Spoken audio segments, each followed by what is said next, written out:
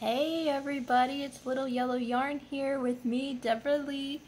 Today I want to show you guys something super exciting. We're actually going to be using our Ultra Punch needle, woohoo, to do needle punch embroidery. So I'm going to get started by introducing you guys to the materials I have here, and then we'll get going. So I have, of course, my number 25 floss, that is 6-strand floss. I've got a couple of colors. You use whatever colors you'd like. I am using JMP Coats brand. You can use any brand you'd like. I've got my nice little Fiskars scissors. I love these guys, super sharp. I have my threader, okay, and of course I have my Ultra Punch needle, and I have equipped this guy with my medium-sized needle, okay, and that is to fit the size 25 floss. It'll work perfectly with it. Alright, along with those, I do have a 7-inch hoop, okay. Yes, I love the Clover brand. If you guys use a different brand that works awesome for your needle punch projects, go ahead and drop a comment below. I'd love to see what brands you guys are using, and hey, I might even give them a try myself. I am still looking for the perfect hoop for needle punching. Haven't found it yet, so gotta keep on looking. If you guys know of one, awesome, let me know below. And finally, I have my weaver's cloth. Now, weaver's cloth, it's a nice thick material. You can see that there's literally no give. I don't know if you guys can tell. Yeah, you can see how the material is put together. It's almost crossed on itself, and it makes it very durable and very, very, very strong, especially when you're needle punching. I have used other materials, and yeah, they work okay, but they don't hold up too well. They're flimsy, especially if it's like an all cotton. So I've done previous projects on all cotton material, and they came out nice, but I would have liked that durability that the weaver's cloth or like a nice linen would give. And if you guys are curious as to what I've created before, go ahead and drop down in the description below and you'll see my Instagram ID, and it's at Little Yellow Yarn. I got tongue-tied there. At Little Yellow Yarn. And I'd love to follow you guys, see what y'all are up to. Go ahead and follow me, and you'll see what I'm up to as well, and it'd be awesome to connect with you guys. So let's get started here. I have drawn my picture, and it says sweet, and I've got some strawberries and some little strawberry blossoms. You guys are more than welcome to use my pattern, and this is something I just put together on a whim. I will say, if you love to draw, awesome, go ahead and doodle your favorite doodle on your weaver's cloth. I would recommend using a pencil. I personally like to use these pencils. Don't ask me to pronounce it. But just because they're the lead's dark and the eraser is nice to use. You can use any other kind of pen or pencil that you'd like, but always keep in mind that whenever you are drawing, you're going to want to have it backwards, because you can see I had started on the strawberry. This is actually going to be the wrong side, the part that you start punching on. You get this nice smooth texture here, okay, and the part that's going to be the right side is going to be your loops. Cool, huh? It'll ultimately look kind of like a rug when we're done. Alright, so always remember, draw your picture backwards, or if you're like me, you can draw it correctly, like I did here, and I simply traced it onto the back. I just laid it down and I would trace over the picture. That works too. And if for any reason you guys are like, oh my gosh, I can't draw, or that's not for me, that's fine, no worries at all. You can always go online and check out some public domain images, or grab your kids' coloring book and check out the pictures in there, and you can trace it. But always keep in mind that it's going to be backwards, so that way you can do it properly and have your loops on the right side. Sorry, there you go, the loops on the right side. Alright guys, so let's giddy on up. The way I drew mine too, a little tip for you guys, I get the inner part of the hoop and I just trace around it, and that lets me know, okay, hey, here's my 7 inches in diameter. You can also bust out your ruler, that's fine too, totally up to you guys. Alright, now my inner hoop has a lip. Alright, I always want that lip to be facing up. Alright, So I'm going to put that guy down. I put my weaver's cloth on top of it. Again, the image is going to be backwards. Okay. I'm going to get the outer part of the hoop. Make sure it's wider than that inner part. And I'm going to fit it over it. Alright, like so. And you start to tighten the hardware.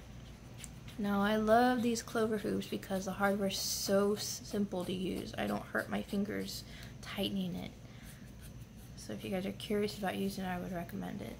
And as you're tightening it, you want to go around and pull your material out. You don't want any bumps or lumps or anything like that on your work surface. You want it to be nice and smooth and drum tight. Or as I say, snug as a bug in a rug. I always remember that growing up. I forgot which teacher introduced that to us. It was early elementary. And now your hardware, you're going to start to feel some resistance. Go ahead and keep tightening it until it stops. But you don't want to tighten it, like force it, you know. Just give it a snug twist. Alright, so you want to hear that drum sound, okay? So now that is set. Let's go ahead and load our punch needle. If you guys are not familiar with how to thread it, I'm going to go ahead and provide a link up in the top so that way you guys can watch that short video and you can know how to thread your punch needle. So I have used the 2 setting before and it brings out the needle slightly. I'm going to go ahead and jump to a 4 setting. You can do whichever setting you'd like, okay? I would say for beginners, use a 2 or a 3 or a 4. Okay, the 1 might be a little tricky. You can practice on that. It's totally up to you though. Give it a go on all the different settings. I mean, eventually it's going to come so naturally to you, nothing's going to faze you. Trust me. You're going to be a pro. That's for sure. And remember, whenever you go to thread, it's a 2-step process. Always remember that. 2 steps, right? And you'll get quicker as you go. Just always be wary of how sharp that needle is. That guy can poke you and leave you crying. Yes, I do know what it feels like, unfortunately. Alright. And you want to leave a little tail there at the end. Alrighty, so we're good to go. I have put my camera closer. Now, you notice that I started to punch around here. It's the smooth side. This is the side I want to continue working on because I want my strawberries to have those cute little loops on the front. Alright? So, what you do is you're literally coloring with your needle, okay? You're just going to keep going around and around and around and around and around until it's all filled in, okay? So here we go. The trick is you're going to punch, and I'm punching as close to that row I finished on as possible. Watch your fingers. Punch it. Alright, you hear that punch? Flip it over, and you're going to see that your needles come through, and you want to be very careful and grab that yarn, or that floss, I'm used to saying yarn, and pull it on out. You're going to leave a tail back there, okay? You can see my little bristly tail that I did initially, that guy. You can snip him lower later, but for now leave a nice little piece of tail there. Now flip back over to the, in this case, the wrong side, right? We're working on the wrong side. And we're going to, since we punched, now we're going to lift and we're going to slide. So punch, and you're not going to lift your punch needle above the hoop or the material. You're literally going to hover over it, okay? And before we continue, you always want to hold your punch needle like a pen with your thumb, the numbers, and the little nub all lined up with the bezel of the needle, okay? So they should all line up. Check it before you start to do your needle punching. That's a good tip. So we punched, we're going to lift, it's all facing you, and we're going to slide and punch, lift, slide, punch, lift, don't bring it up, just hover over it and slide. Alright, again, watch your fingers from behind, punch, lift, slide. And you're going to want to get as close to those previous rows as possible. Do not punch into them, instead punch right next to them, okay? That's a mistake I've made at the beginning of my needle punching career. It makes a mess in the front. So punch, lift, slide. You're sliding it the width of the needle, okay? Punch, lift, slide. And you're literally doing this all the way around until you have got your entire strawberry or picture filled in with the color you want, okay? And I will say your hand is gonna cramp at the beginning. You're gonna wonder why the heck you're so sore, and it's because you're using muscles you haven't used before, most likely. Alright, and sorry I didn't put that guy on a bobbin, but if you guys ever want to unwind, yes, pun intended, go ahead and grab yourself some bobbins. They're not expensive, I'd say like $2 for a pack of 28 to 50, it just depends what brand you're buying. So probably between $2 and $4. And go ahead and unwind all of your skeins of floss and wind them up on a bobbin. It's much easier to work that way. So punch, lift, slide, punch, lift, slide, punch, lift, slide, all the way around. Now we'll finish up this guy, and then I'll show you what the front is starting to look like. And one thing I wanted to mention was you can mix and match. Let's say like you wanted the front side to also have some of the smooth part. You could definitely flip-flop and flip-flop the weaver's cloth, right? And you could go ahead and have this smooth side on the front and vice versa.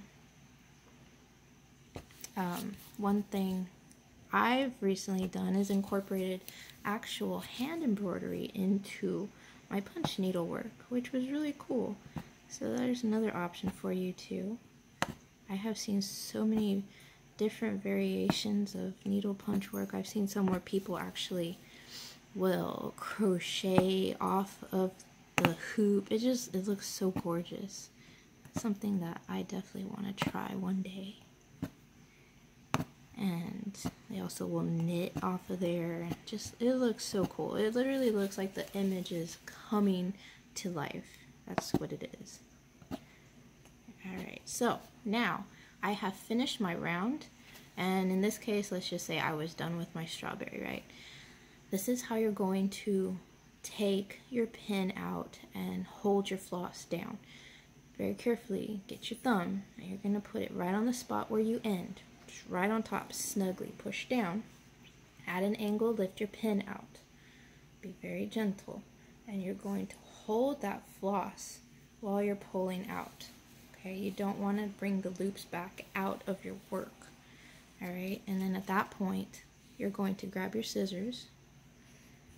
Let's see if I can move this over. There's a lot going on here in this little space.